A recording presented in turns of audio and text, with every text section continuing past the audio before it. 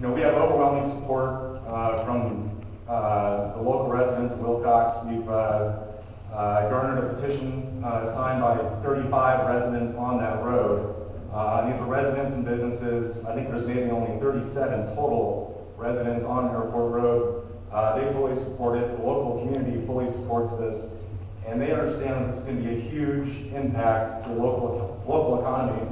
And it's going to be a long-term solution to a problem that we find this will solve the problem. We're a willing and able partner to work with the county once again to get this done.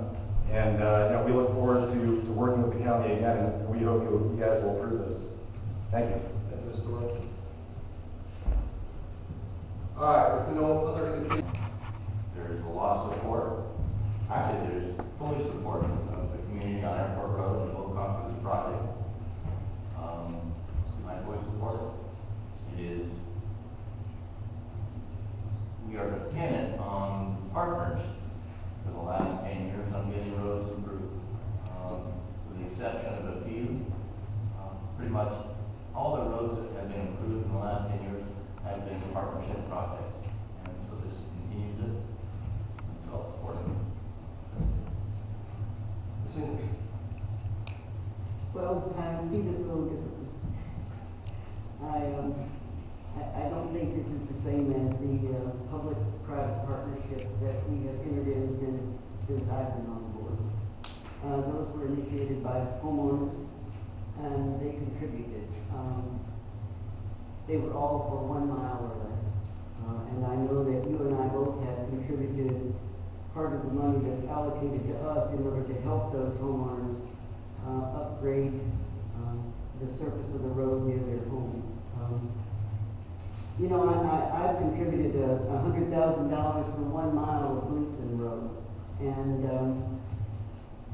25 years ago, there were 500 people on a petition that wanted Gleason Road paved. I know these people turned in a petition that they had, 100 signatures, let's say. People always want things paved if they don't have to pay for it. The city of Tombstone or Benson or any city that comes to us and wants an IGA that wants to have some work done, we charge them for the supplies, we charge them for the equipment, we charge them time and a half for the labor, and these are our constituents also.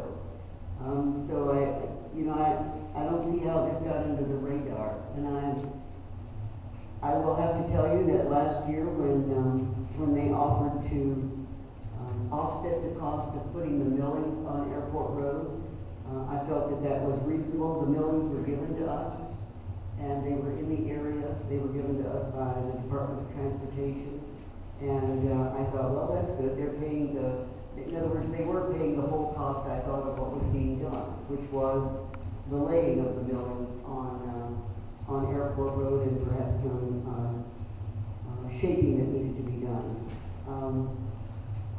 This project, I don't understand. This company has a business, and they also have a proposed subdivision. Just last week, we were discussing another company that wants to come in and put a subdivision on Airport Road. I don't understand why the county should raise the value of these properties for the people that own the property now, and that creates an unequal playing field for those other people who might want to develop property. It's giving an advantage and a big advantage, and I guess I'm not interested in supporting that advantage. I really see this as we're looking at the Border Patrol forward operating station later today, and that's at the end of 21 miles out Geronimo Trail. We have not been interested in putting a chip seal on that road. They have created a lot of traffic. We are interested in them paying to have that road chip sealed. And these are people who are our government. They are people who are protecting us. This company that we're looking at today to help support, they're leveraging leverage their investment in Cochise County. They didn't pay as much for that property, and all of a sudden we're making it very valuable for them. I can't support this. If Inde is creating more traffic on Airport Road, then it looks to me as though the people who live on there should be looking to Inde Motorsports to upgrade the road instead of looking to Cochise County to upgrade the road. So I'm not interested in supporting Inde Motorsports and then expecting the Border Patrol Forward Operating Station to come up with the money to pave the road out to their facility. If I could, Supervisor English. If we choose not to accept this contribution today, all that's going to do is keep Airport Road in the same condition it is. The residents there, and I found the petition there was over close to 40 residents on that petition that use this road. They're the ones that are actually going to be losing on this deal. And it's all because of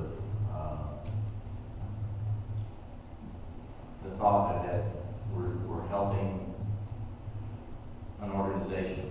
And I don't look at it that way. I look at this as an opportunity that we can get 8 more miles of our roads improved at minimal cost to us.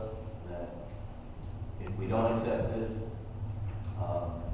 we're not going to be able to gain anywhere else, and we're just losing an opportunity to improve the infrastructure of this county.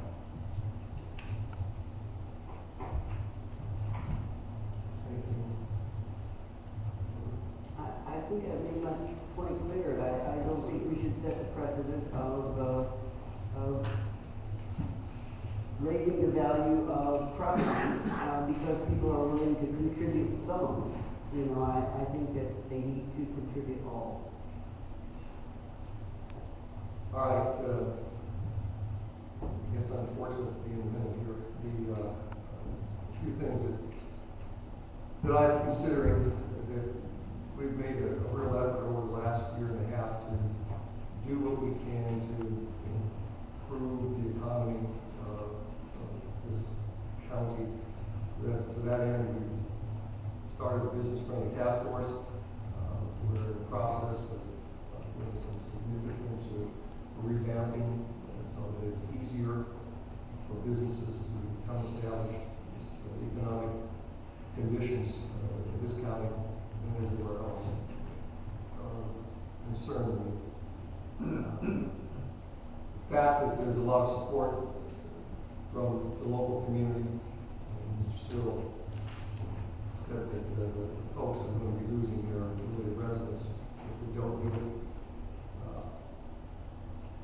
I don't see this as the county paying for it all, obviously.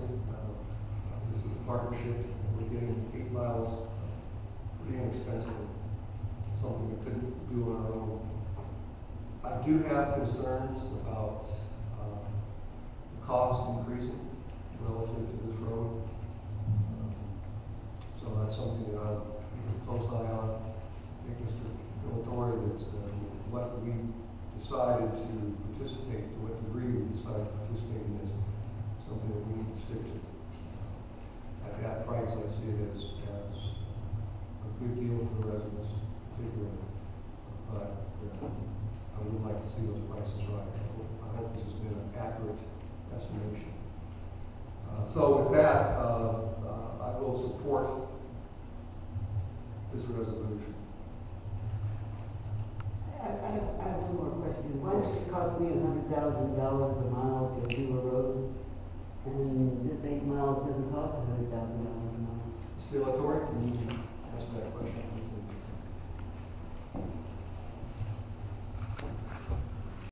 Any other comments or calls for vote? Seeing none, I'll call for vote. All in favor? Aye. Opposed? I oppose. Chair votes aye. Motion carries 2-1. Move on then to item 18,